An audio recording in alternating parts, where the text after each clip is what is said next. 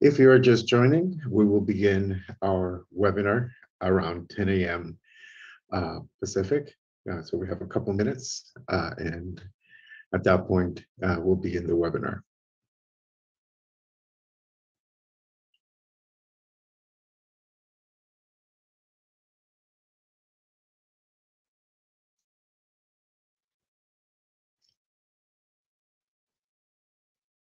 Hello, everyone. We will begin our webinar at 10 a.m.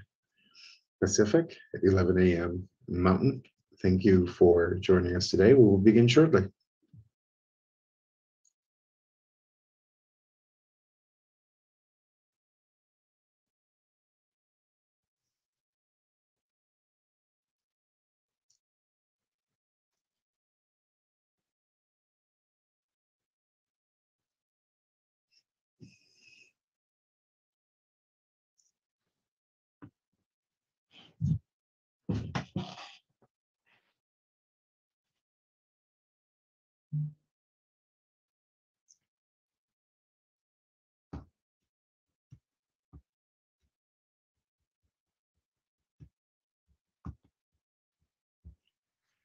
Hello, everyone. We will begin shortly. If you're just joining, the webinar will begin at 10 a.m. Pacific, 11 a.m.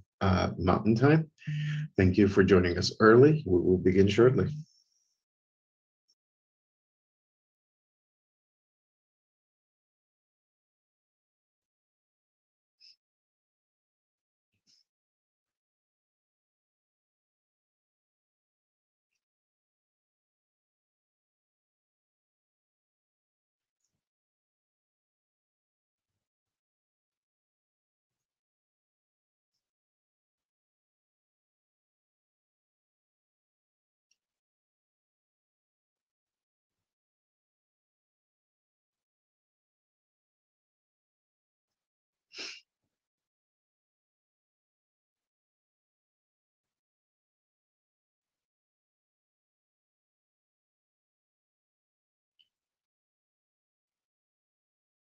If you are just joining us, we will begin shortly. Thanks for being on time.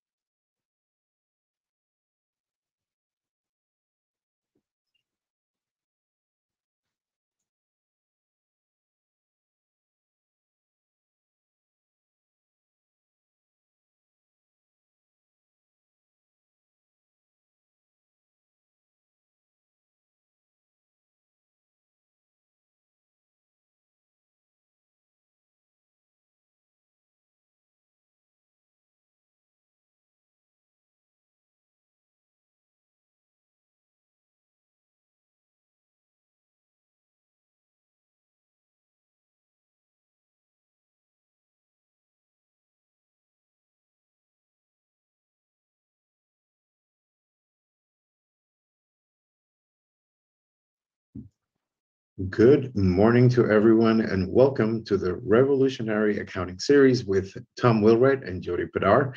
Today's topic is secrets to successful services, pricing, and firm staffing.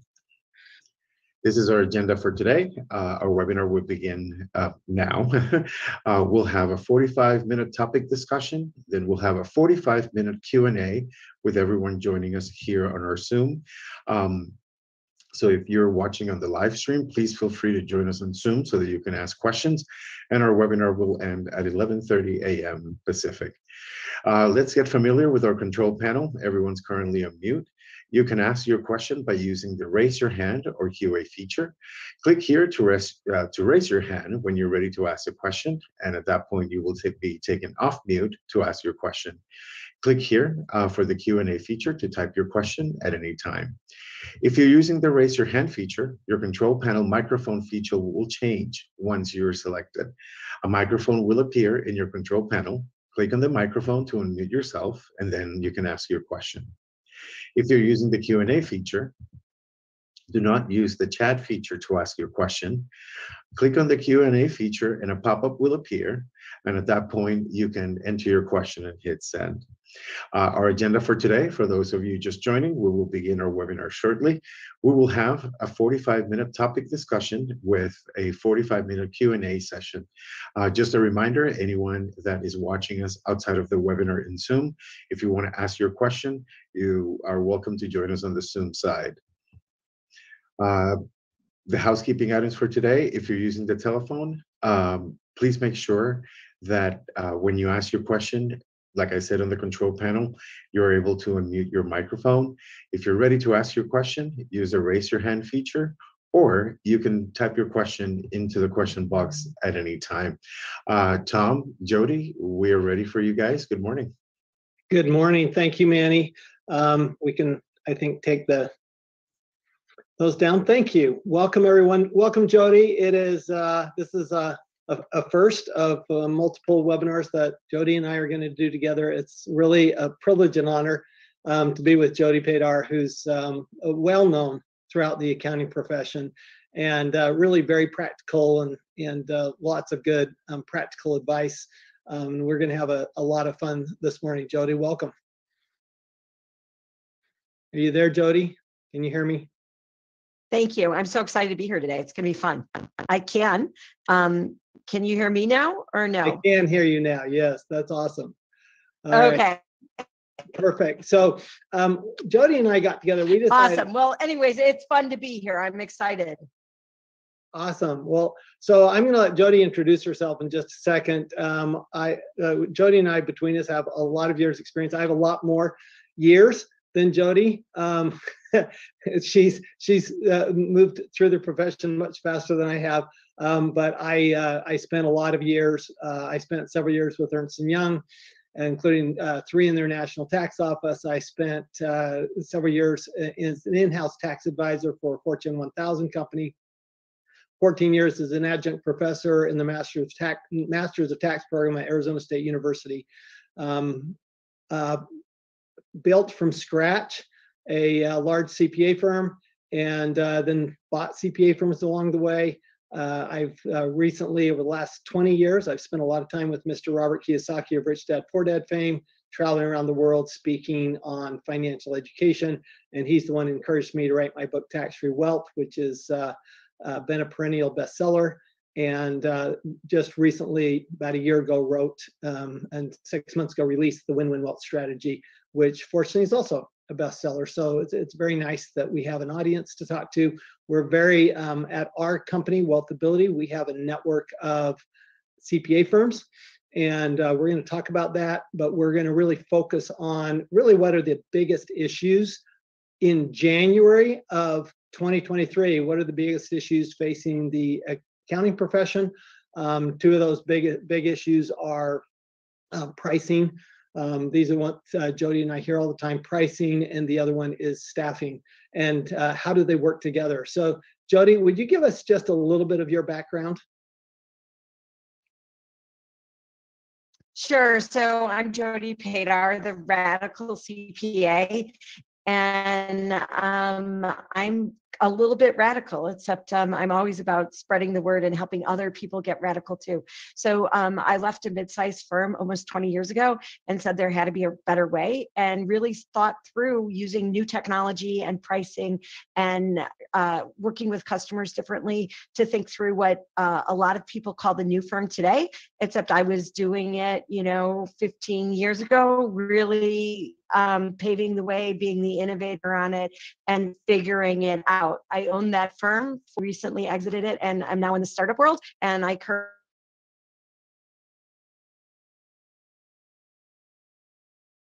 it's really important too, because as we look at where tax software is going and where things are headed, what we have to do as tax professionals to maintain our relevance and stay in the game and utilize new technology to serve our clients better.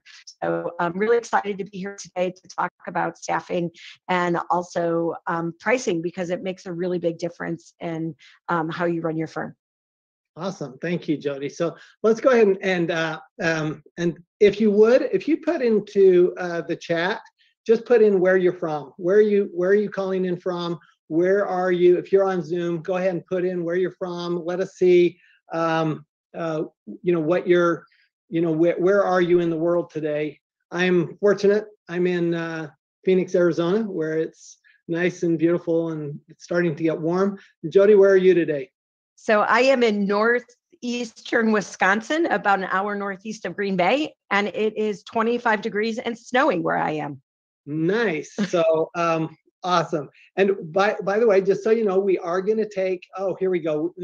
We're getting them in the Q&A. Go ahead and feel free to put them in the chat, in the chat, as opposed to the Q&A for where you are. It says chat's disabled, Manny. So this is saying that chat's disabled. There you go. So go ahead and put it in Q&A until we get the chat up. Thank you. All right. So I want to start with one of the topics that kind of brought Jody and myself together. We're part of a group called AIR, Accounting Influencers Roundtable. And one of the things that brought us together was our similar views on pricing versus billing.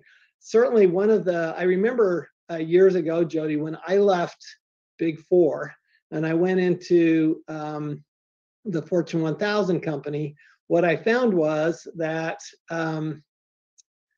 one of the best things about it is that I didn't have to track time anymore. And I didn't have to bill my time. I didn't have to track my time. I was there. I was getting the work done. That's what was important. And it was a big relief, frankly, to be able to not have to feel that pressure of billing. So, when we talk, and then fast forward, and I start my CPA firm, and I'm sending out bills, and I mean, how many of you have gotten negative responses from a bill, right? You send a bill out and people, have questions about, well, what about this bill? What about this? What about this? And you've already done the work. Okay, so here's this serious issue that you've already done the work. You're expecting to be paid for it. You did send them an engagement letter and they said they would pay for it, but now the work's done and they're going, yeah, I don't think it was worth that. I don't think I should pay you that much. And there's and we have our insurance companies, Cameco, that are saying, well, you can't really go after the clients for that bill, because if you do, then you're just opening up a can of worms. So, Jody, give us some of your thoughts on billing practices. So I think we have to set the stage.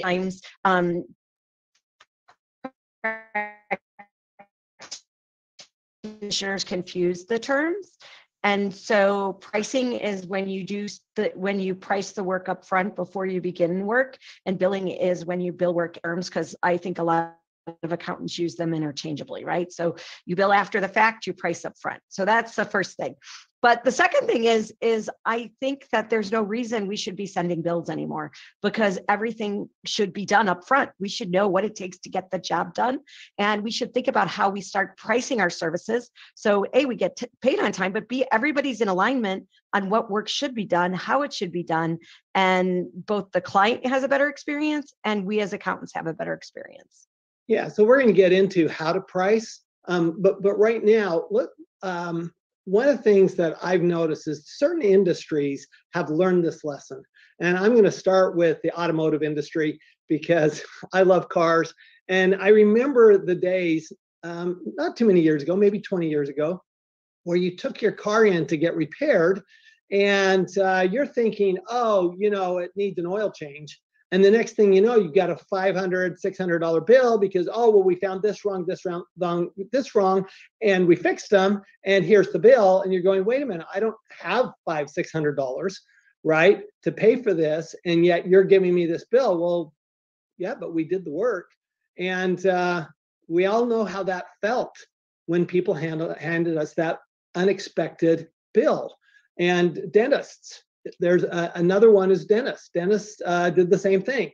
They go drill your teeth. They do procedures on your mouth, and then they give you this bill, and you go, wait a minute, this is way more than I was expecting. Well, fast forward, and now we have two professions that they tell you right up front.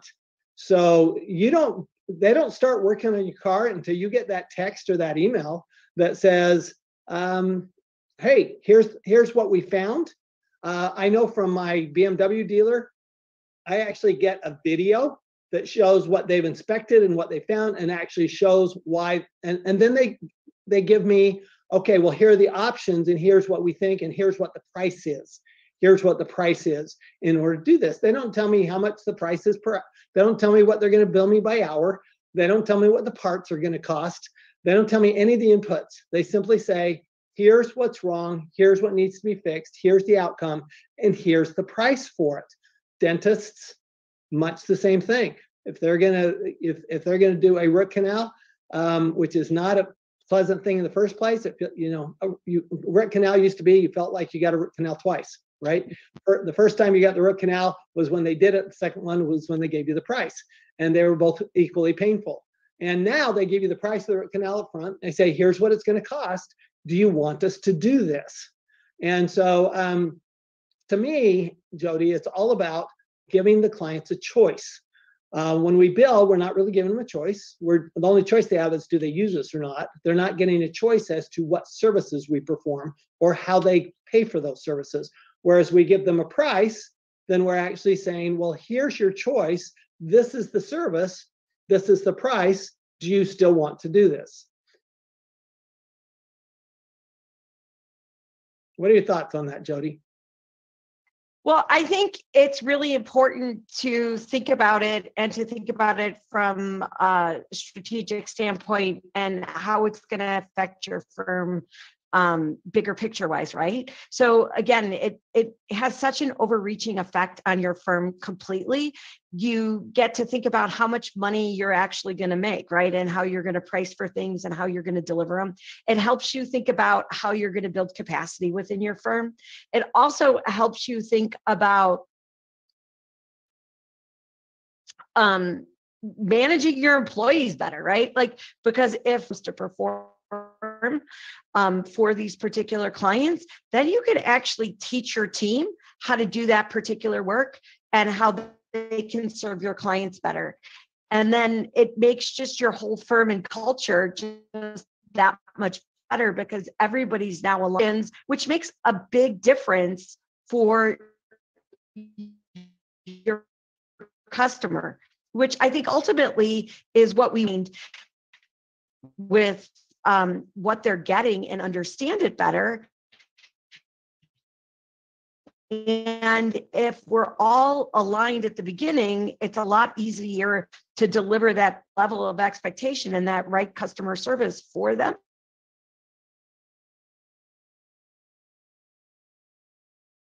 About, right? Because we always talk about pricing like it's independent from a firm, but it really is a holistic approach to the way you manage your firm. Yeah, I think that's a really good point. And really what we're talking about is, who gets to make decisions here? Is it us or the client? And what we'd like to do is we'd like to set the discussion, we'd like to set the expectations, and then the client gets to make the choice. So remember, somebody's always setting expectations, and the clients are setting expectations in their mind.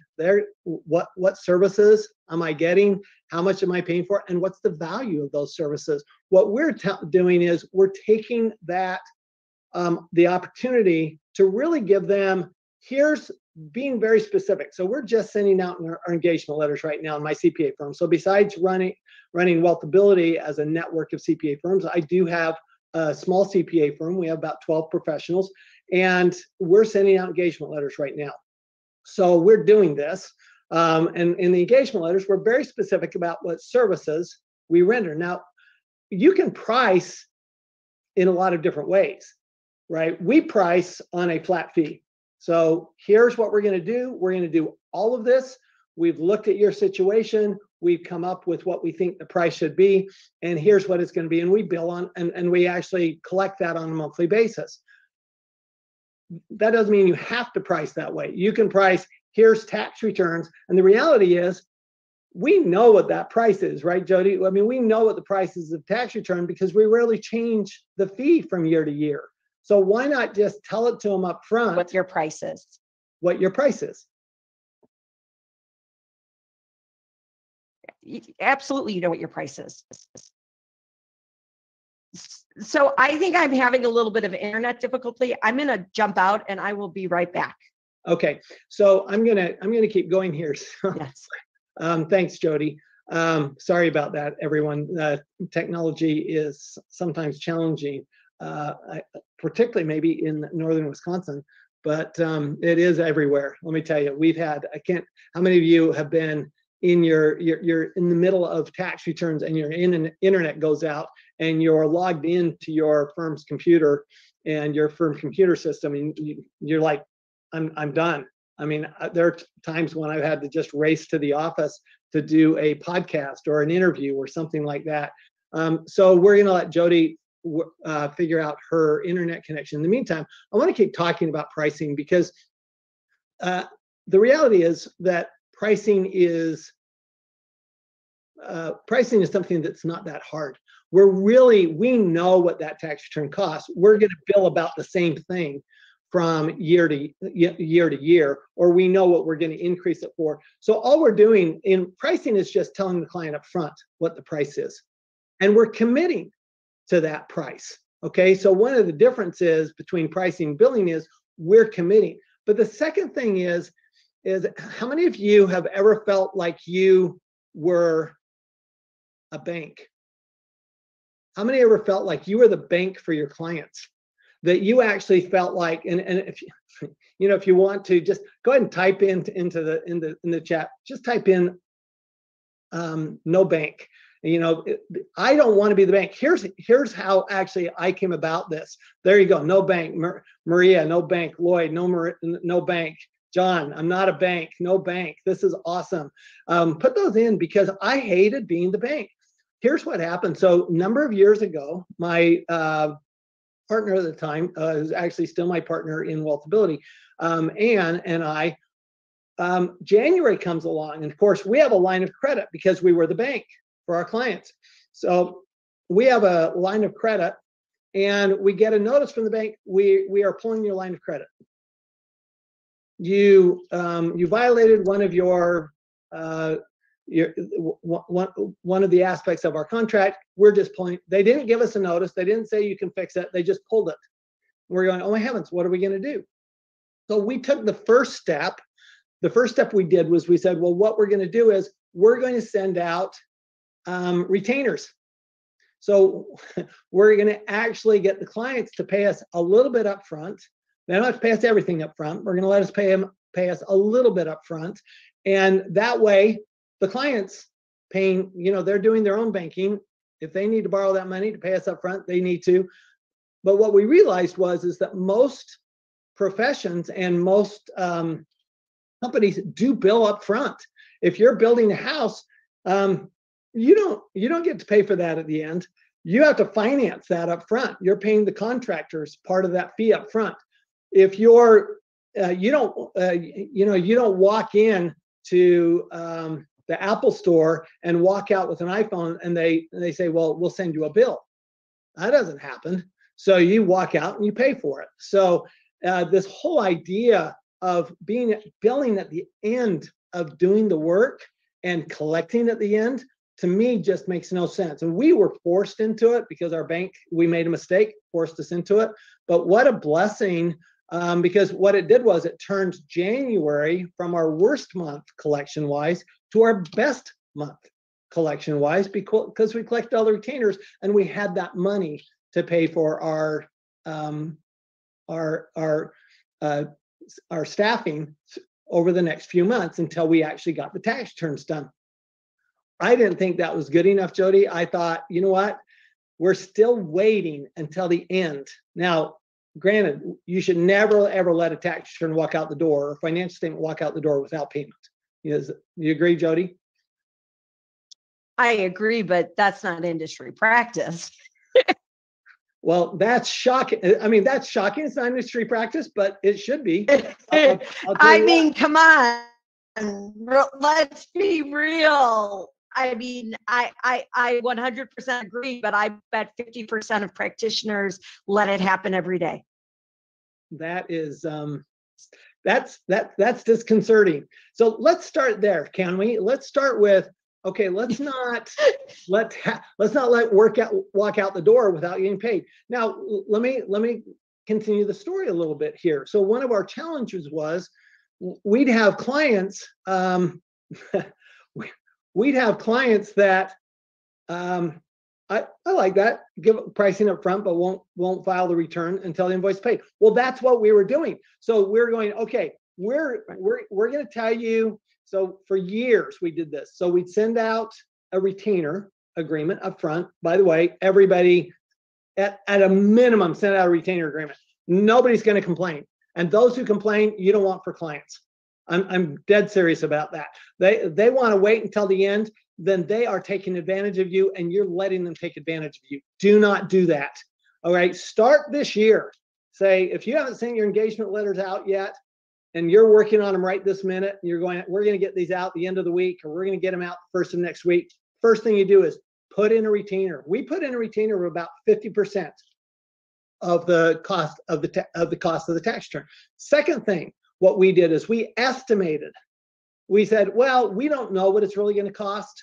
So this still isn't pricing. We're still doing billing here. Okay, this is baby steps, and we're going to estimate the cost. And here's kind of the estimate, and we'll get you but what we did was we said, before we start on the return, we will get you a final price. Okay, so we will tell you how much it's going to be. We still weren't collecting. It wasn't a flat fee. It wasn't any of that, but it was, okay, we are going to get you a price. Well, what that meant was, though, we still had to do a couple of things that fast forward to last year, we're not doing anymore. And one is we still had to, on every single individual tax return, every single year, once we got the information in, we had to get an email out saying, here's the price. Okay, we didn't do that wholesale. It wasn't clear in the engagement letter. The engagement letter just was an estimate, and we got their approval. Well, I think that was a very good first step, frankly. We got their approval ahead of time. So from that standpoint, it was pricing. Okay, so we did get their approval ahead of time saying, yes, we agree to this. We still tracked our hours. We still billed our hours. And at the end of the year, at the end of the tax return, if it turned out to be more, we had to explain why it was more. So Jody, your internet's still a little shaky here. So I'm going to keep. It's still not very good. It's still not. You might want to turn off your video, okay, and see if that helps a little bit. Sometimes I find that the video feed takes the most amount of effort there. Jody, you want to say something about this? Let's see how your voice comes through.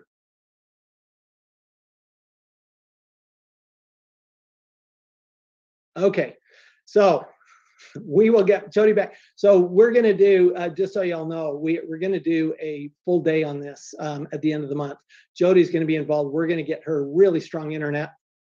And for then, in the meantime, I'm going to talk about what Jody and I have already talked about when it comes to pricing. So at a minimum, we want to give our clients an option and at least tell them up front, here's what the price is. They're not going to complain. Typically, if it's similar to last year, they're not going to complain about the price, but now we have it in writing, and that's a bare minimum. On top of that, we want to make sure that, I think we want to make sure we get some money up front, because I don't want to depend on, okay, let's say they go, I'll give you an example. So my wife is a CPA. She has a small CPA firm, and she had a client for a while that he wanted the tax return prepared in February, but he didn't want it released until October. Well, he wouldn't pay until it was released. So she's literally holding, he's like, doesn't have to pay her. She's done all the work, and she's not billing him, and he's not paying until he actually gets the tax return. I mean, she doesn't let it go out the door without getting paid. But that's a problem. Second of all, let's say that you have a client that does get their information to you late, and you're not ready to file that tax return until October 14th or October 15th, heaven forbid. They have to pay you to get that tax return released. I had a couple of clients that were really upset that was, and he said, well, you don't trust me. When not the issue. The issue is you're walking out with a product and you need to pay me for that product. And we had that discussion, and we had the discussion just a couple of years ago. And so I don't think that's the ultimate answer, but I do think that at least giving them a price up front is a partial answer. Jody. But I also think, don't most of your clients respond positively to even getting it, right? Didn't half of them send the checks up front? Like, I think a lot of times people think, right, people think their clients aren't going to be responsive, and yet their clients send in the checks because their clients want to pay. It's a personal belief that I think we have about it, that we have an expectation we think that our clients have that expectation. But I know when we first started sending those invoices up front, nobody even, like, they send checks back and we were surprised, right? And it was like, but they wanted to pay. They knew we were going to deliver the product for them. And so they were happy to pay, or they sent us like credit card numbers or routing numbers or whatever, so that we could debit them directly. And again, I think a lot of it is our own self-limiting beliefs on what we as practitioners, because we've always done it this way, think our clients are going to do. But in reality, our clients, most of them will adapt to the changes as long as you give them that opportunity. Yeah, I will tell you, the first year we sent out retainer retainer agreements. We were scared to death. Honestly, scared to death. Or are the clients going to complain? What's the issue? We had, out of all of our clients, and we were a decent sized firm by then, we were probably a $3 or $4 million firm by then. We had 2 clients that even raised the issue. Okay. And of course, I went back to them and said, so tell me what the issue is. Well, you don't trust me. I said, no, I don't want to be your bank. And what I found is all we're doing is being transparent with our clients. Is that why am I paying for your tax return to be prepared? Why aren't you paying for your tax return to be prepared? This makes no sense to me. So I think that, to me, that actually increases the communication with the client, because the client's saying, well, here's my issues. Well, okay, well, let's talk about that. All right. And don't apologize. I mean, seriously, we're the only profession even the legal profession gets a retainer, right? We're the only profession in the world that I know of that doesn't get paid up front. So why are we afraid of that? Like you say, Jody, I think we do have these self-limiting beliefs that are causing us. Do we value our services? That's part of the question.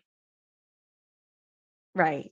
And the other thing is the thing that I think you forget about too, is when you price up front, you do all that work ahead of time, and then like you just get to collect the checks, right? You're not like worried about people who are tracking time and billing time and whatever. Like, there's free money there because your team isn't spending all that time doing that chasing of the invoices and collecting and all that stuff, which we forget about, because it's like, oh, they're sitting, not that they're sitting there, but they're doing work anyway. So this is just one of their additional responsibilities. You forget how much time they get back because they're not chasing down all these payments. Right. Think about how much more. So this is where this whole conversation goes to staffing, right? Because the question I'm sure some of you are asking is, why are we talking about pricing and staffing in the same conversation? And we talked about this, and I think they are so closely related. For example, if you priced up front, what have you also done? You also projected how many hours it's going to take. Well, if you've projected how many hours it's going to take, you can project how many staff you need. You can project how many hours they're going to work. And you can't do that if you're just behind the curve and behind the 8 ball, and you're just going, well, wait a minute. I'm trying to, I'm just going to bill it when I get it. You don't know. Okay. So I love this. So here we've got a comment in the chat. They've got a Philip saying they've got a great client who told him that he was too nice and should bill more. Okay. And I love that. I'll share a similar comment. I have a client that is a very big client of ours. And we do an upfront fee with our clients. So we do something a little different than most people do anyway. We do an upfront service. And he said, well, how much is it? And at the time, I said, well, it's $75,000 for that upfront project. And he told me later, he said, Tom, had it been less than that, I would not have come. Because that's telling me what you believe the value is of those services. So pricing is also, we talk about pricing as, billing versus billing, but there's also a matter of how much are you pricing? We have actually found, Jody, in our network, because we talk about this all the time in the Wealth Ability Network. And what we found is that people who once they join our network and they see that other people are doing this, they'll double or triple some of their hourly rates. They'll double or triple some of their prices. And we actually had the very first year we had a network. We only had 5 people in the network the very first year. One of the people, one of the members came to me and they said, so we were a little worried about this. They have a huge number of tax returns, do like 4,000 tax returns. And here's what she told me. We lost 20% of our clients and doubled our bottom line. That's amazing. So how many of you would like to lose 20% of your clients and double your bottom line? I mean, I think both of those are good things, but together they're great things. So Jody, can we talk a little bit more about the effect on staffing when it comes to this whole pricing idea? Yeah, so I think it comes down to like expectations about if you know what you've priced for and your client knows what you priced for, now you know what you're going to deliver, right? So now you can figure out how many hours it's going to take or what it's going to take, because it may not even be hours. It may be a matter of minutes, depending on the technology you're using and other things, and the value you're providing, because I don't necessarily equate time with value. But what it does is now it allows you to build this capacity plan. And now you can say, my team is going to work no more than 50 hours a week from February 1st through April 15th, whatever that means for your firm. My firm during tax season, I always liked 50 hours a week because I think there's still season to tax season. I don't care. But my team never worked more than that, right? So now you can actually set those, I'll say, time budgets, and you can have your team allocate that time to them, and then they know what they're supposed to do and what they're going to deliver on. And then what they're going to start to do is you're going to start to actually make more money because they're going to work less on these accounts, because traditionally they would do something called scope creep, where they would actually do more work than was actually necessary, that you either wrote off or wrote down or didn't do because the client really didn't want it and your team didn't really understand that they weren't getting paid for it. So because they know exactly what they're supposed to do, they'll step back, they'll ask you a question if something goes beyond scope and say, hey, might catch an ability to actually even bill more for certain things because you know that it went outside of scope, right? And so now you actually, and your team feels like they've been heard and they're not working a bazillion hours a week and they know what they're working on. Because if you want team to stay, you have to set clear expectations and you have to give them clear, the worst thing about being at a firm is not knowing what you're supposed to do. And think about if you're in a firm with multi-partners and you have 5 different partners who want things done 5 different ways. Team hates that, right? And so the more standardized you can get around pricing and deliverables, then your team can actually feel like they're doing a good job. They know what the expectation is and they know how to deliver outstanding service to your clients because they know what they're doing. Because that's, I think, as a team member, the hardest thing is you don't know what you're doing when your firm allows everything to happen and there's no standardization or process around it. Right. I mean, that's a good point. I think you can even back up a little bit as to what are you providing? What is the service you're providing? We can get into, we'll do a whole separate one on branding, okay? Because that's what that's about. But you do have to be, again, we're setting expectations here. We're setting expectations with our staff. We're setting expectations with the client. Here's the services we provide. Here's the cost of those services. I mean, think about a simple corporate tax return, right? A simple corporate tax return. You get in a QuickBooks file. Does that include cleanup or not to get to the tax return? And who pays for that cleanup, right? And so there are many practitioners who spend all the time cleaning it up and say that's part of their tax return. There are other people who say, no, cleanup is separate and the tax return is separate. I'm not saying how you should run your business. I'm saying you need to think about what's important to you and how you're going to charge for these things, right? And I think it's important that if you separate things like completely, then you can actually think about the price and the value and how you want to charge for that deliverable. So there may be some people who say, I do it all in and it's $5,000. There may be other people who say, well, the tax return is $2,000 and the QuickBooks accounting is separate and I'm going to do that in a different business model, whether monthly or something else. But I think especially when you talk about tax, we always forget that unless you have solid data, you can't do a good tax return anyways. So how does that data come in the door and how are you accounting for that data and how are you pricing for that data? And if you don't think about it and kind of break it up like that, then again, your team doesn't know what to do. You run out of capacity because now you got to clean up on a file that you didn't know you had to clean up, et cetera. And so that's where like kind of it all comes together. Yeah, and you talked a little bit about value here, and you were mentioning about what do you value, but really the important thing is what do your clients value?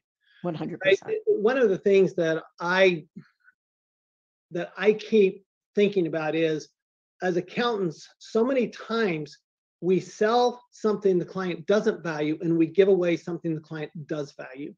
Okay, the clients don't value tax returns. They do value the sleep at night aspect of tax returns. They don't want to be audited. They do not value the tax return itself. If you asked your clients, if you asked 100 clients, if you had a choice of filing a tax return or not, would you? I would guarantee you 100 clients would say, no, I don't want to do that.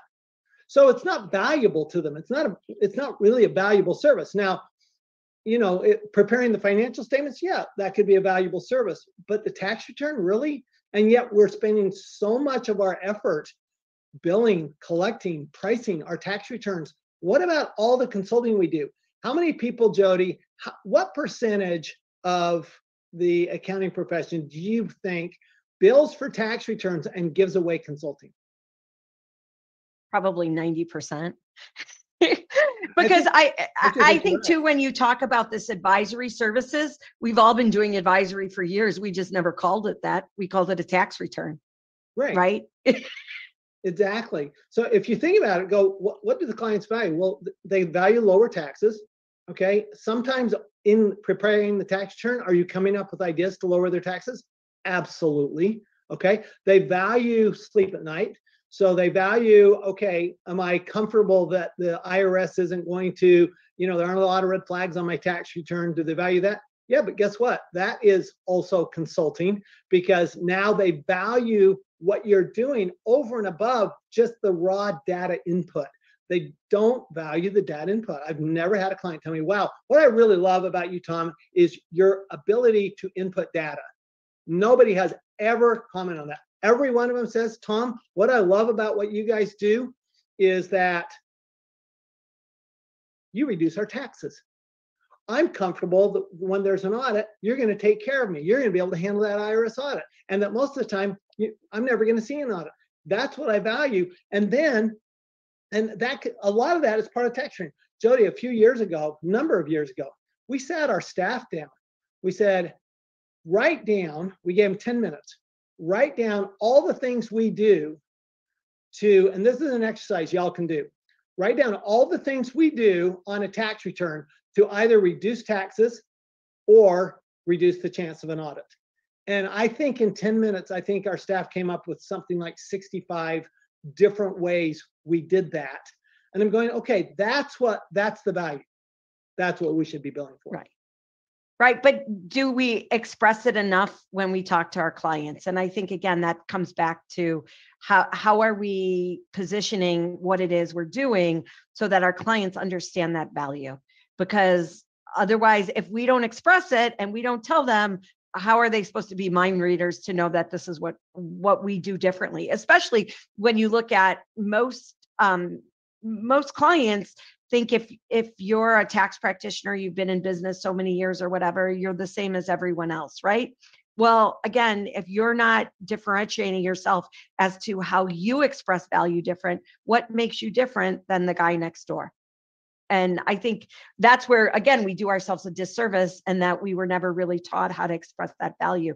Yet a lot of times when a new prospect comes in, how many times do we give away that value without even getting anything signed, right? Like all of a sudden you look at their tax return and you start finding all these strategies or all these things, and yet they're not even a client, and we're already expressing to them how we can save them money. Like, right. We call that spilling the candy in the lobby, Jody.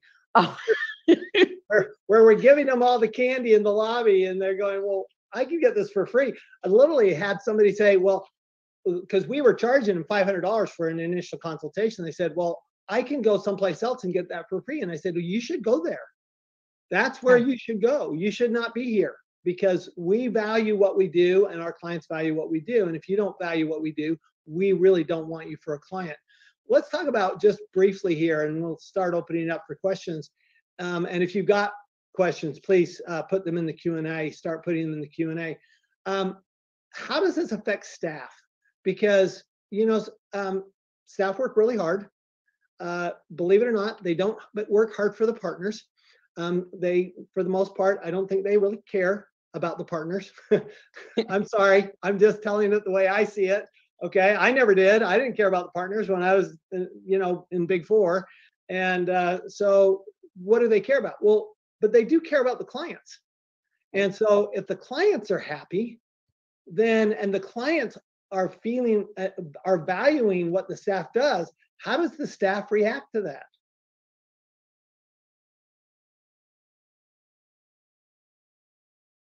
because they're not working 65-hour weeks, right? And then trying to live their lives. So again, it really impacts your culture, because now your team has time to think. They have time to consider more complex tax scenarios, and they can respond to clients faster, right? Again, how many if you look at some of these surveys, I think the number one problem, like, taxpayers say, is their accountants are not responsive, right? Well, if you've got all this work, it's very hard to be responsive. But if you've limited that work because you've priced correctly, now all of a sudden your clients can get a hold of a team member when they need to and ask a question. And that response may be in whatever your response time is, or whatever you set that as, but it will certainly be a lot quicker than the person who has way too many tax returns on their plate and they can't even take a breath to respond to a client call or to a client email. Exactly. So, as I mentioned earlier, we're going to spend a whole day on this topic on January 30th. And we'll get you the link to how to sign up for that on January 30th. But just so you know, this is a very big topic when we talk about pricing, billing, staffing. For example, I'll just throw out some thoughts. We're not going to be able to answer all this over the next half an hour or so. But do you price as a concierge service? Do you price everything in a single package? Do you price specific products? Do you keep track of your time? I'll give you a little hint on that. We stopped keeping track of our time, and I'll tell you what, it frees up so much time when you're not tracking it. And there's a whole host of questions, and we'll go over those questions in the January 30th event, because then we can get into the details and how you actually do that. But there's a lot of questions to drill down to. How do you, if you're not keeping track of time, now how do you price it, right? How do you determine the value? How do you determine what different prices for different clients? Are you going to have different tiers of pricing, right? Like, do we have a tier 1, tier 2, and tier 3? Where for tier 1 we do, these kind of tax returns. For tier 2 we do this, and we do a little year-end planning. Tier 3 we do everything, or something like that. So these are all questions, I think, that you do have to kind of sit down with your partners and your staff, and I would suggest even with your clients and say, what do you think? What should we be doing?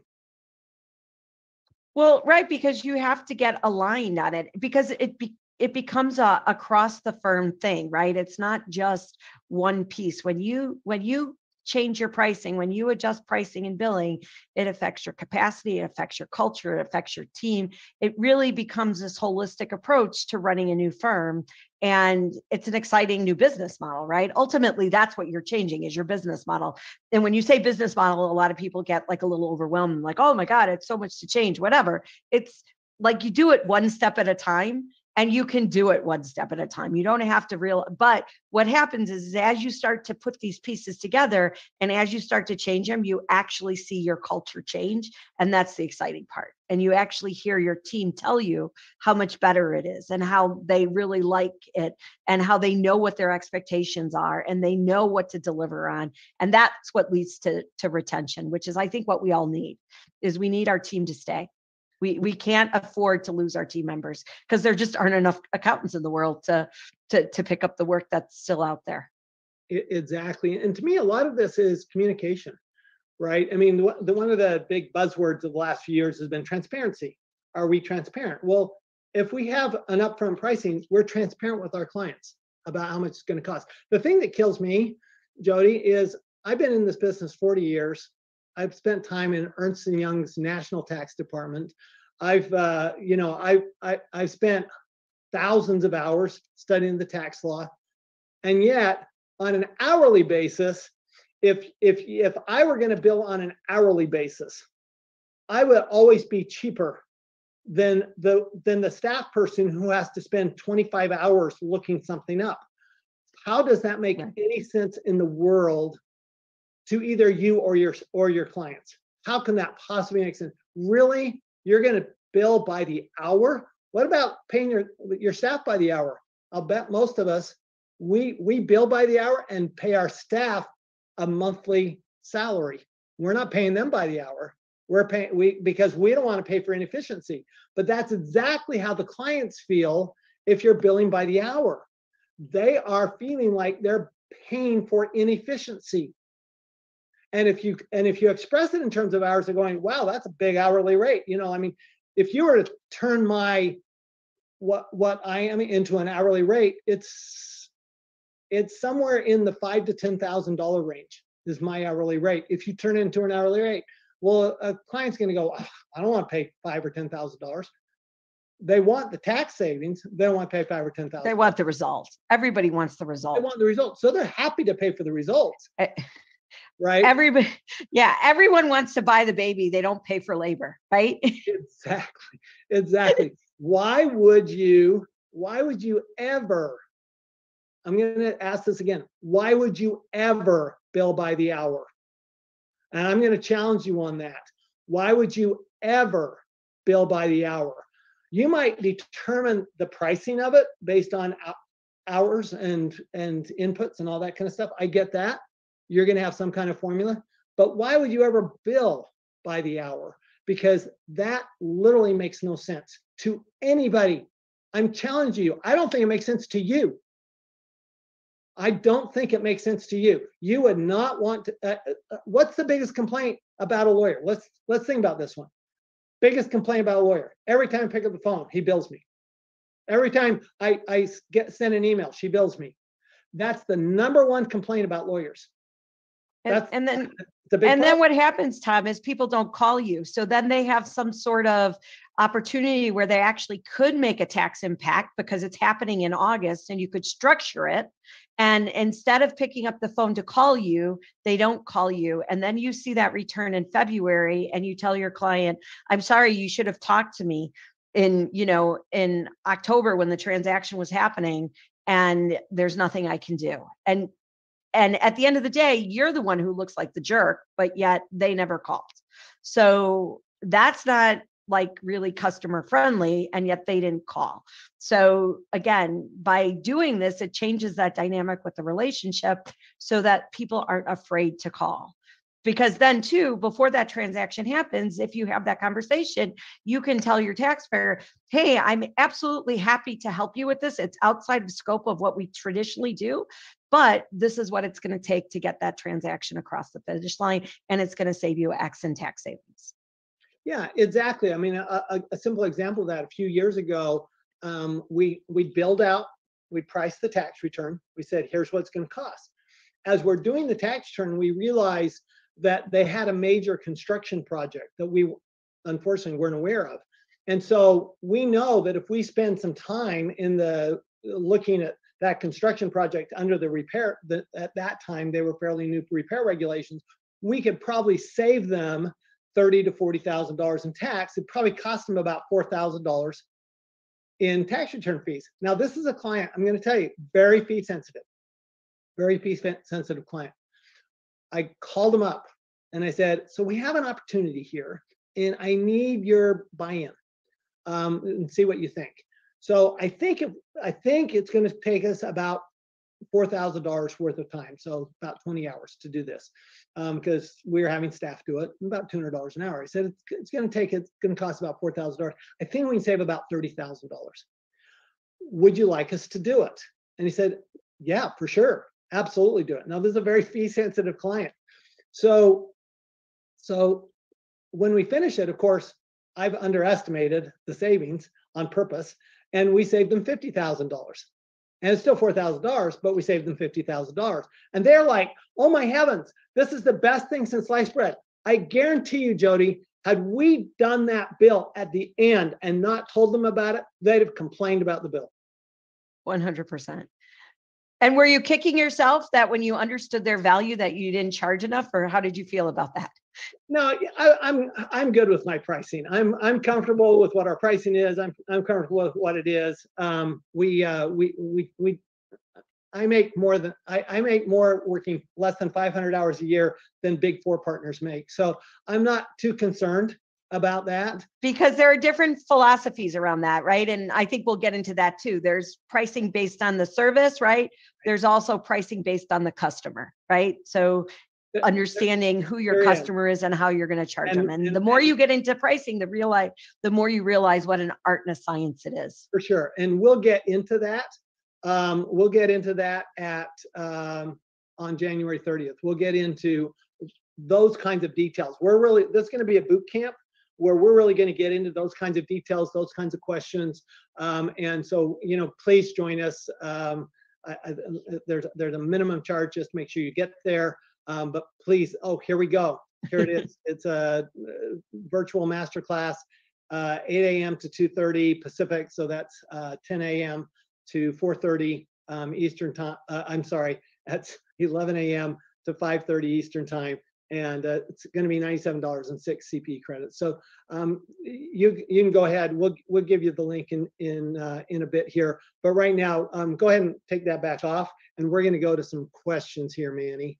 So if you would, we've got Jody. I think we've got 4 so far. We got some already in the Q&A, and then if you have I have one hand raised. Please, well, let's start. I always, by the way, just so y'all know this about me, I always do live questions first. That's number one rule, because I like to have that conversation. It's an easier conversation. So let's go ahead and take that live question. Who's that from? Sure. The first question is from Justin. Justin, please unmute yourself.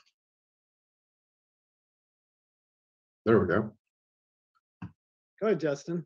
Hey, Tom. Good morning to you. Good morning. My question was just that if we're going to take the time to make a time budget, but then not require our staff to track their time, how do we know if we're pricing effectively, where a profit margin or profitability would be, with things along those lines?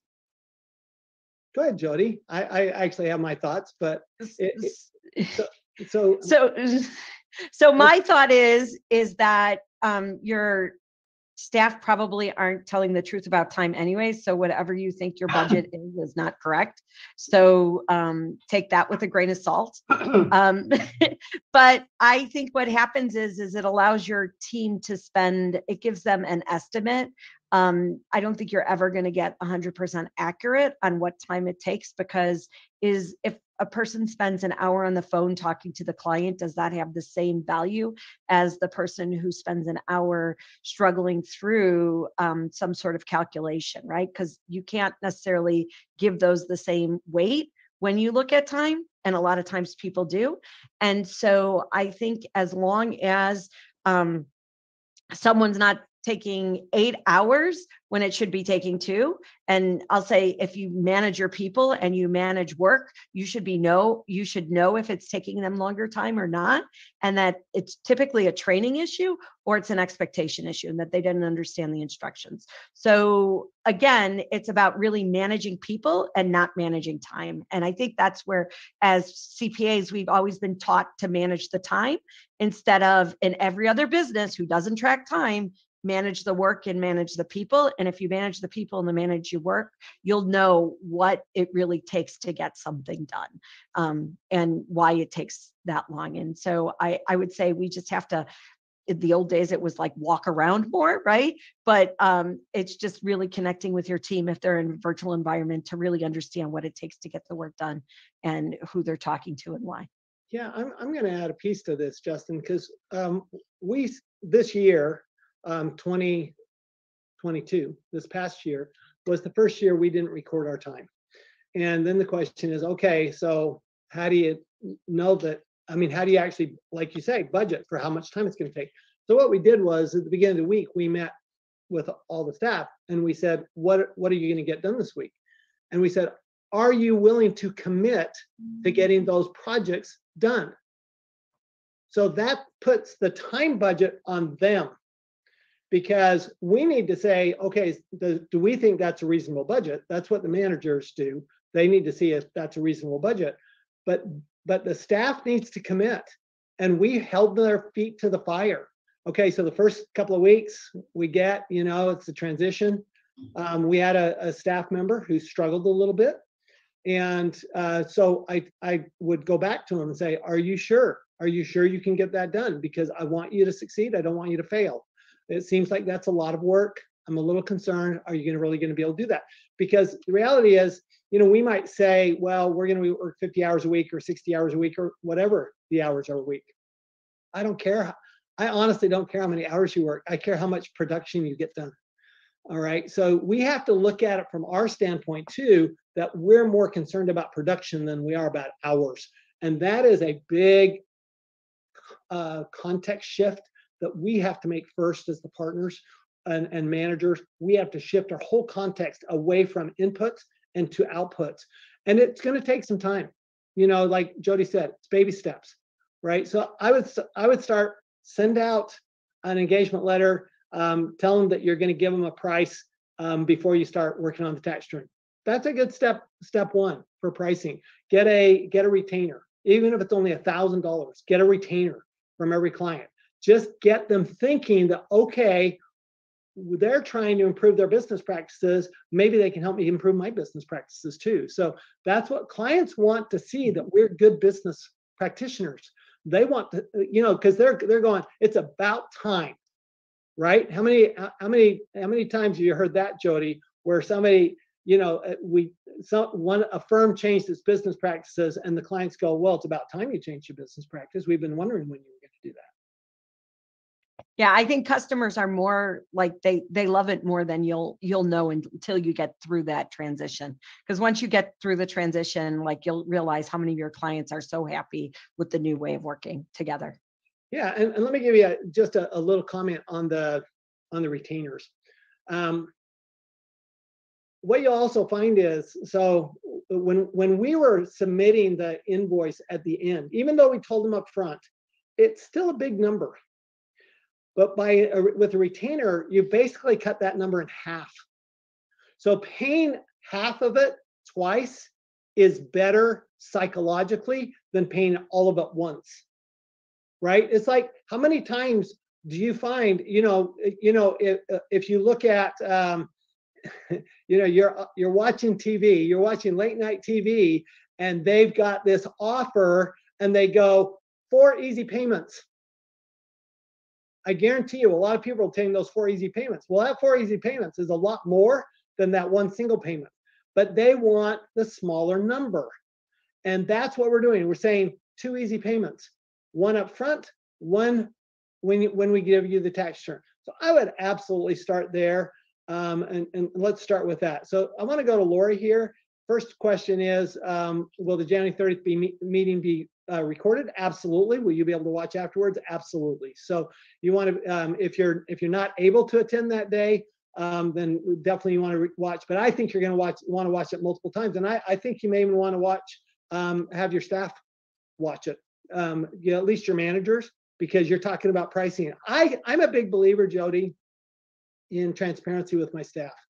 We're transparent on salaries. Now, that doesn't mean we're sharing individual salaries, but we are sharing where the salary range is for every position. Okay. I want to be transparent on salaries. I want to be transparent on how many clients are we taking on? How busy are we going to be? What are we doing with the client? Well, and your team Everything. is doing the work, so they need to understand how it's priced and why it's priced that way, right? Because it helps them understand what's in scope, what's out of scope. Because otherwise, your team will give away the house without realizing it. Because if they don't understand the scope of the project, they'll give away the house without realizing it. Not because they want to, but because they just want to do a good job because they love their clients and they don't realize that the customer didn't necessarily pay for that, or it's beyond the scope of the project. So, right. So Manny, do we have other hands raised? So far, we don't. We still have a couple more questions in the chat. So let's take a couple of these questions in the chat. But if you have a question, please raise your hand. Please put it in the chat. So the questions in the Q&A are really about how do you determine your price, okay?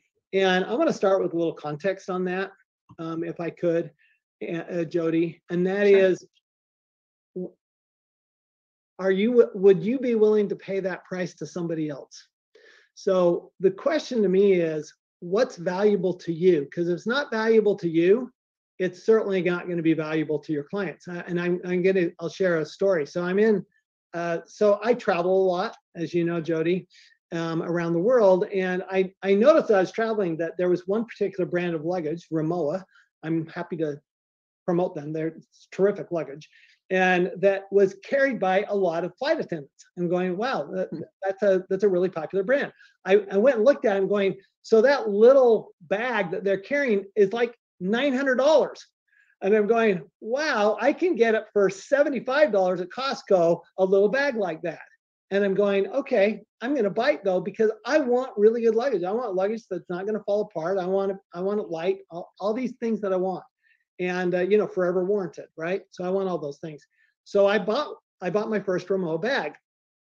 Then I bought the second one, the third one, the fourth one, the fifth one, and I have most of their stuff. But I really value the quality of that bag. So my wife and I are in the Rimowa store, looking at what do they have new, just a couple of years ago, and this couple about our same age, they're in the store, and and the husband and wife are talking to each other, and they're talking to the salesperson, and I hear them going, and the husband goes, we're getting this for our daughter. It's her graduation present. Wow, it's expensive. And I said, so what kind of car do you drive? He says, well, I drive a Mercedes. I said, well, that's interesting. I said, I got to tell you, I love this luggage. I said, so what do you do? What's your business? And because he was so concerned about the price. I said, what's your business? He says, oh, I'm a CPA. And I literally, it was everything I could do to stop laughing right then and there. And I'm going, oh, that tells me everything, because Jody, CPA stands for cheapest people in America, right? So that's a challenge. But look, if we don't value our services, this is my point. This is the context shift that I think we have to get to. If we don't value it, our clients will never value it. So, one of the questions that came in was, okay, do I price it per K1, $100 per K1? Well, you have to look at I would look at, personally, I'd look at what have you been pricing it at? Do you think those prices are the prices you want? Do you want to increase those prices? What do you can do some checking. Go to Canopy, you can go to some of these other people and say, okay, you can look at the surveys and so forth. So to get an idea of what pricing is, but the reality is pricing is about the price of something is willing buyer, willing seller. And that is the fair market value of any service or product, willing buyer, willing seller. So to me, it's going to go back to brand, which is, what's my brand? Am I a high-end brand? Am I a medium brand? Or am I a cheap brand? Because you can be a cheap brand. I mean, that's H&R Block has gone to pricing. They're all about price. They're not about quality. They're not about, it's. But how many tax preparers have you talked to who actually charge less than H&R Block? That's what kills me. That CPAs who are charging less than H&R Block. That is scary. That is scary. It's scary. But I think you're right. It comes to branding. I think it comes to how you decide if you want to price your service, if you want to price your customer. I mean, there's different ways to go about it. But I think, again, it's kind of this holistic approach. You have to look at the bigger picture. How much do you have to price to meet your expenses, right? Like, who are you hiring? Are you hiring non-degreed professionals who have no experience? Or are you hiring someone with a master's in tax? Because if you're hiring someone with a master's in tax, you're going to have to pay more because you can't afford to pay the team to do the work. So you have to think about too, what your inputs are, what your costs are. There's a lot that go into pricing. And the other interesting thing about pricing, which I learned from Ron Baker, is people will pay 20% more if they're priced up front. It doesn't matter what the product is, what the service is, but if they know the price up front, they'll pay 20% more, which is crazy when you think about it. It's the exact same thing, but it's the psychology.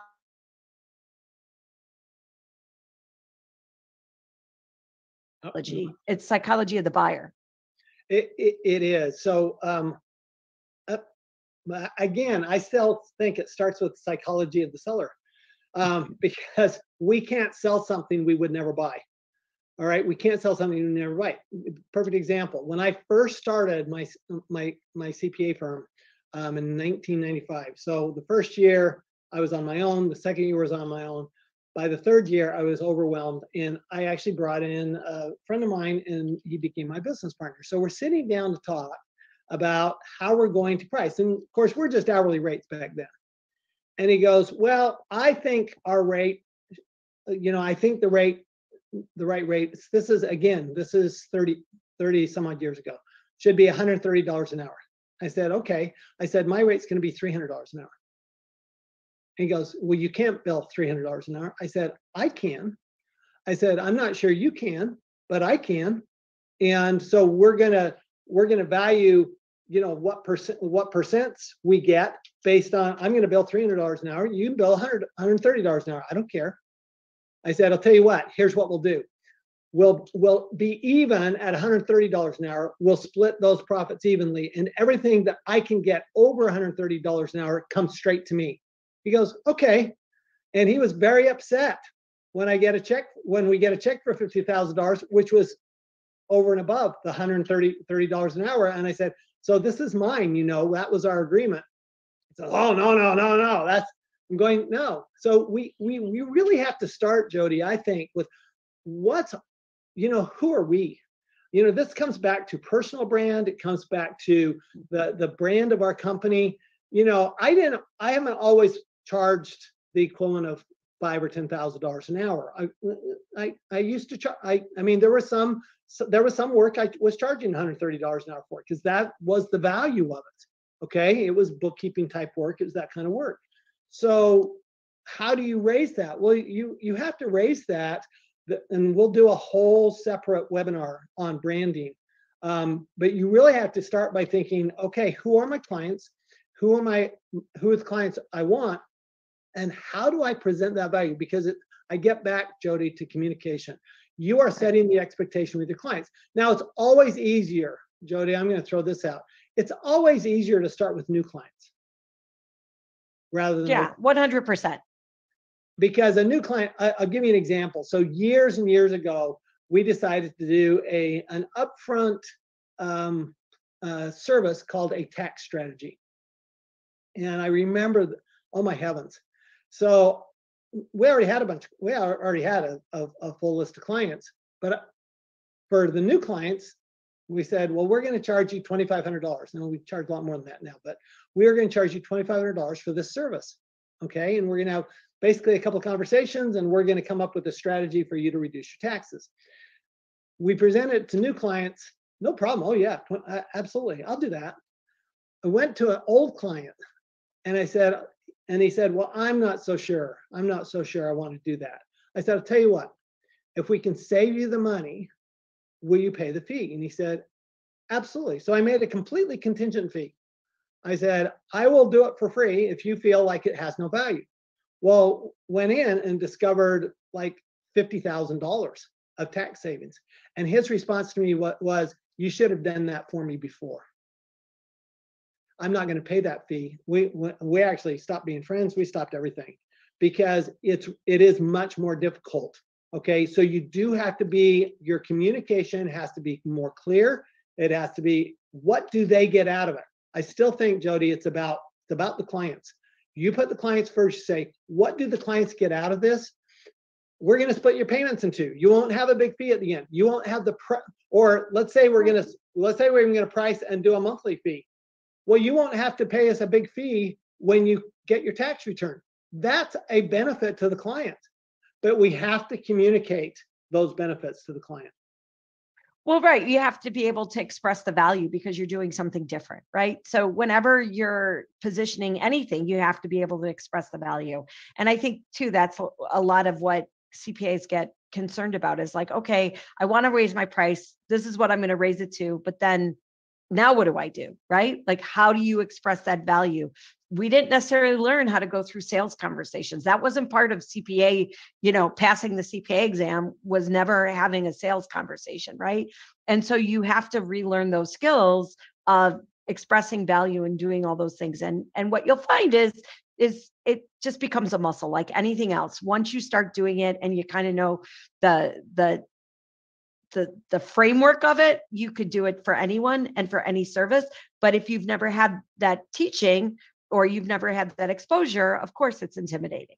So it just becomes a muscle that has to be trained to help you learn how to price and then to really position it. And again, like you said, to feel comfortable in yourself and what you're selling, to know that you're worth that value. And never ask another CPA what a tax return is worth. Never. Because CPAs, they have the same CPA brain you do. So don't ask them. Ask someone who's on the outside. Ask a marketer. Ask someone who works in corporate. Ask a small business owner what they would want to pay.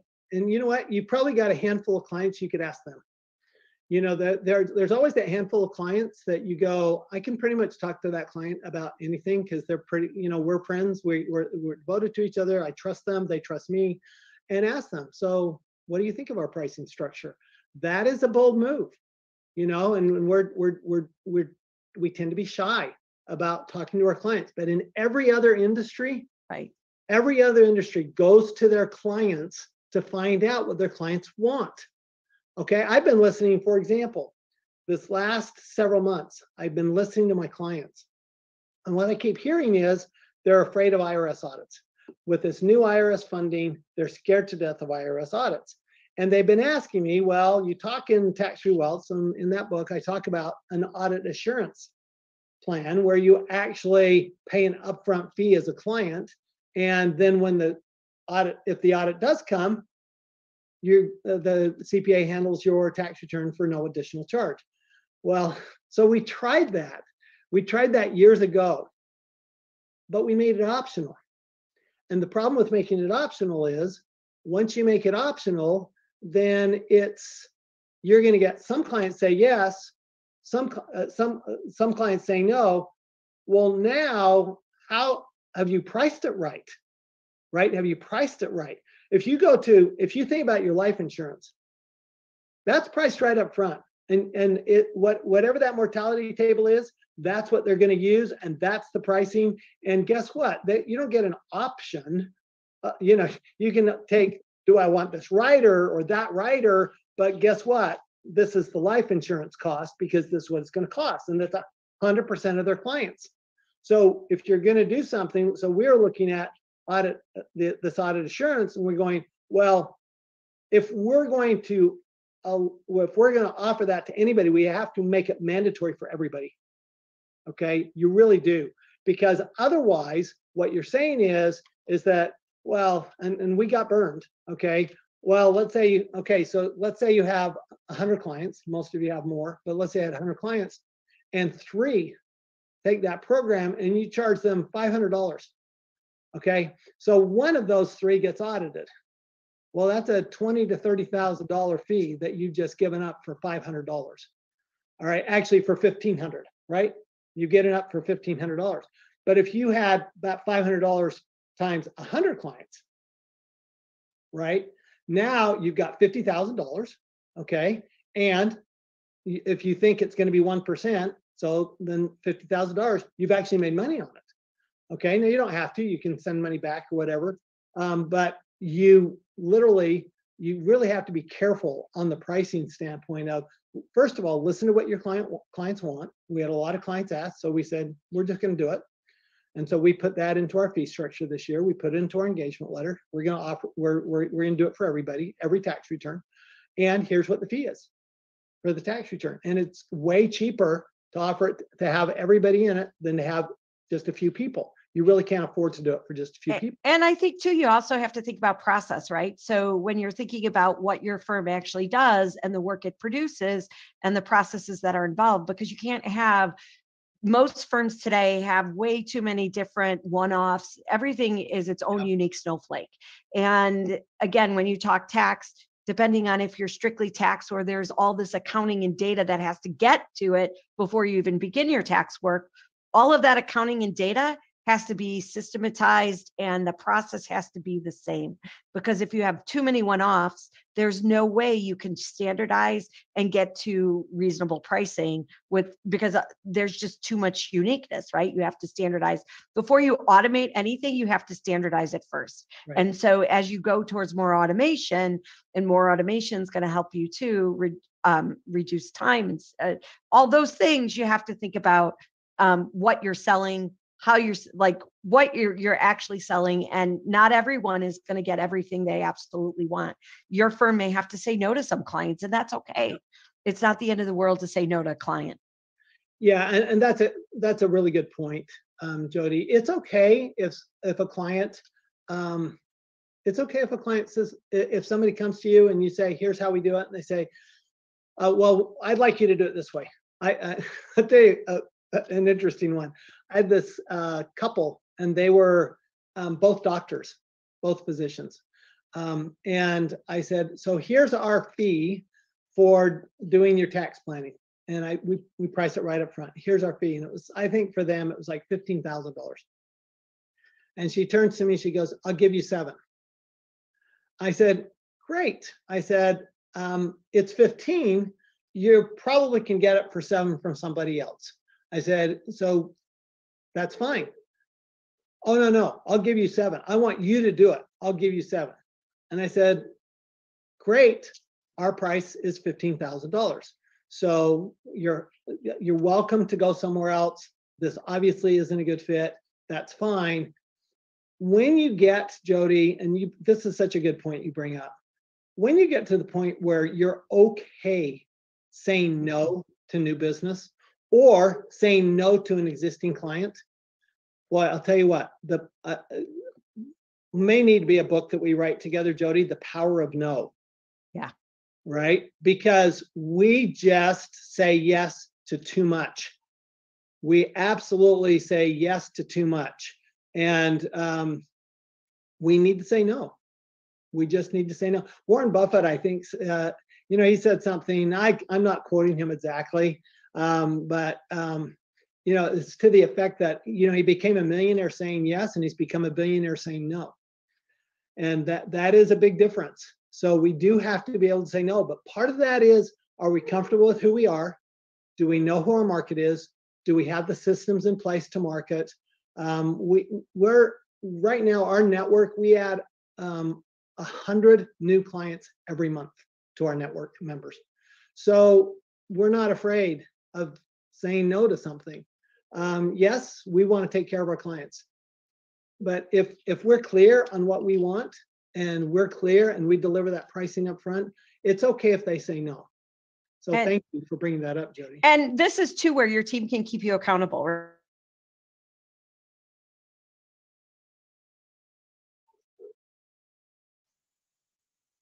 And my team would say, why are we doing this work? And then it would go off. It like they know. So then it would go off the rails. And then they'd be like, again, why did you say yes to this work?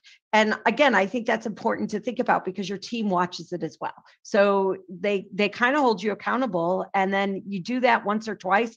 And all of a sudden you get even more comfortable saying no, because you want their respect, and you know that they're holding you accountable as well. And that's why I think it's important that you get your whole team involved in it, that pricing and all of this is not just for the partner. You really have to have the people who are doing the work involved in it as well. For sure. And I want to just turn one more context on its upside down here, point of context. And that is, it's not about you. This is all about the clients. And here's what happens when you make it about clients. Pricing, as you said, Jody, is about the clients. Billing is about the CPA, right? Pricing is about the clients. Billing is about the accountant. But everything should be about the client. So when do they pay their bill? That should be about the client. What's easiest for them? Well, we give them an option. They can pay it all up front or they can pay it monthly. We have some that come October, they'll just pay the rest of the year. I'm fine with that. Okay. Here's my minimum expectation is monthly, right? So I charge this monthly. So everything we do, it's just added in. It's charged monthly. I made the decision.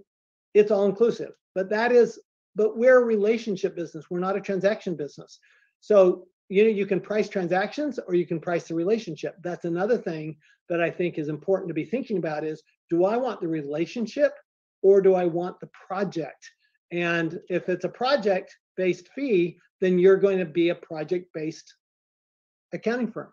If it's a relationship-based fee, you're going to be a relationship-based accounting firm. But I do believe it's got to be with the client's interests first. And that doesn't mean making it cheapest, but it does mean that, for example, when I charge for my services, and I do charge way too much, I charge more than anybody should rightfully be able to charge for my personal accounting, my personal tax planning services.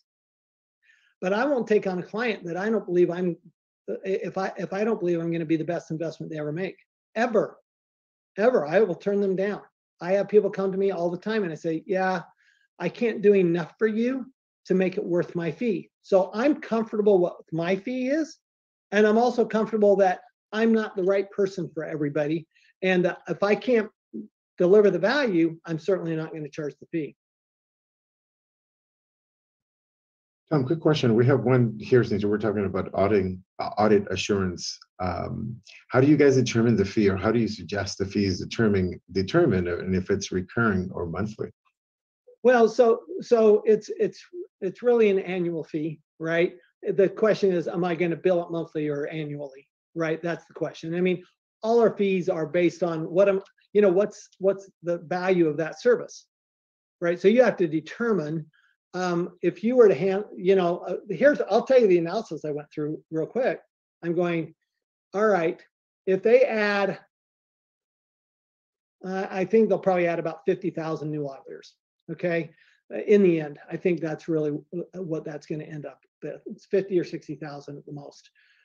If they add that many new auditors, which pretty much doubles their audit staff, and they go after primarily higher end clients, which are all of our clients.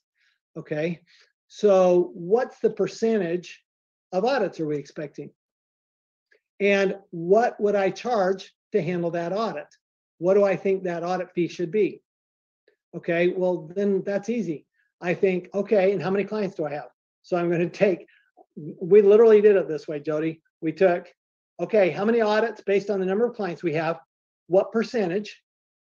Okay, so if I'm saying, well, I think 1% is going to be audited, 2%, 3%, whatever that is, I multiply it by the number of tax returns, right? Then that's the fee I need to charge, and then multiply it by the fee. It's that simple. It's not pricing. I think, Jody, people think pricing has to be difficult, and I don't think pricing has to be difficult at all. No, I don't think it is. I mean, you're just measuring your risk, right? Like, what's the risk that one of your clients is going to get audited, and how much money do you need to cover that audit? Exactly. So, Yeah. um, Exactly. the Manny, reason like TurboTax and whatever do it for so cheap is because the risk is so, it's so spread out, right? Like they have thousands and thousands and thousands of people paying for that audit insurance, right? So it's just like any other insurance company. The more insurance, the more people you have to buy insurance, you decrease the risk of it happening to any one particular person. So if you're a really small firm, what's the chances that they're going to get audited? But then what's the chance that that one person who's going to get audited comes to you too, right? So it's just a risk analysis.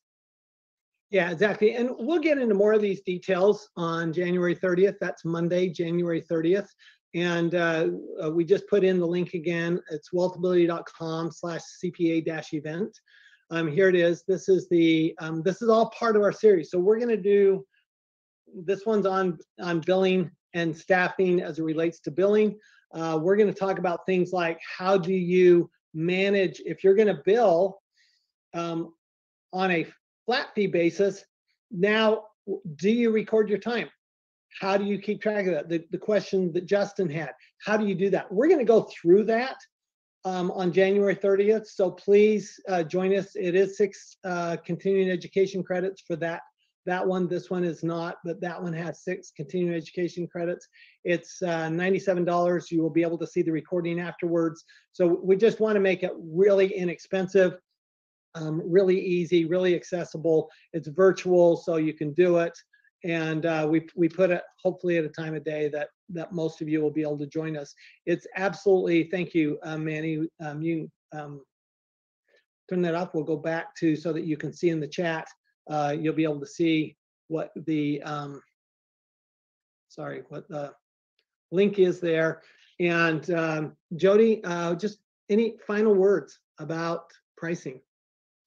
No, I'm just excited about it, right? Like, I'm excited that there's such an opportunity and so many practitioners are excited to learn about it, that really the market is changing and that people understand that the market's changing and that we have to up our game and we have to kind of rethink things.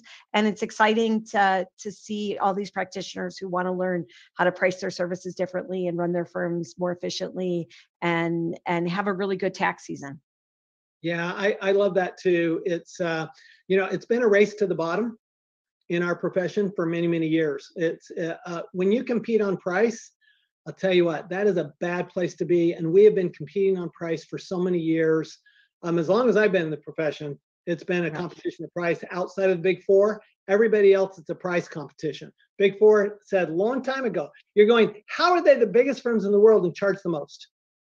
It's not how are they, but those two are related to each other. They're the biggest they're the biggest in the world, in part because they charge the most, and not because they charge the most, but they produce the most value. So we had a question, for example, about AI. Will AI change the profession? Absolutely. There are tools coming out which allow us, and Jody, I think, Jody, we should do a whole session on technology. For sure. I know you and I both share a lot of commonality on what's coming from technology, but technology is going to allow us to do things with our clients we can never do before. I think technology eventually will do most of the tax return for us, and we will not have to do all that work on the tax return, and we can start spending our time doing things that are valuable to our clients, like consulting. We'll have tools like AI that will allow us to help to analyze not just taxes, but also financials, and help us do a better job of analysis. That's what this is about. This is about, let's focus on who we are.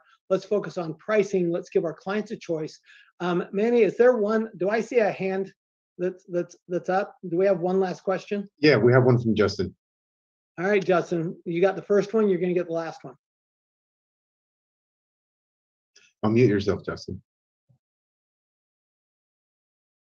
and maybe he stepped away.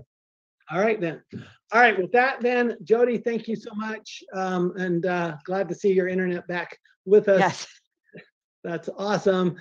Again, technology is challenging, but really appreciate you all staying with us for a full hour and a half. I mean, what a huge response. We love you guys. We love the profession.